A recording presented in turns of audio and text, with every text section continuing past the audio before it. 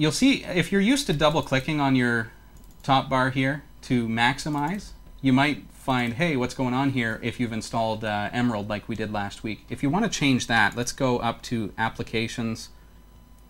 No, I think it's under System Preferences, Emerald Theme Manager, and then we'll be able to make a change to the way that that behaves.